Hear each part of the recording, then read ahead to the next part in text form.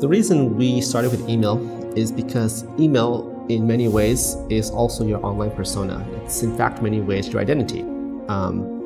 If you think about my ID, you might think, okay, it's my social security number, it's my passport number. But more and more, your digital identity, your online identity, and even who you are, is increasingly tied to your email address.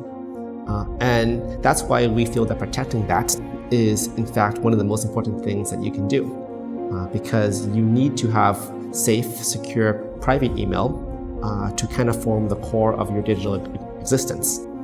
And that was why it was interesting for us to begin there. It was also interesting because it's a problem. Email privacy is a problem that is technically solvable. In fact, PGP has been around for over 20 years. So it's not a problem that cannot be solved. It's a problem that wasn't solved for business model reasons. If you look at the email industry, it began in the early 90s as a paid service.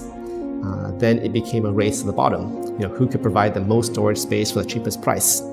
Eventually it became free and then ad-based, right?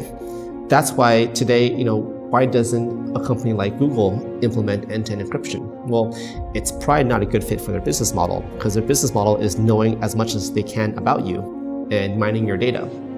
So for us, it was a combination of, A, it's very important for identity, B, it's technically feasible.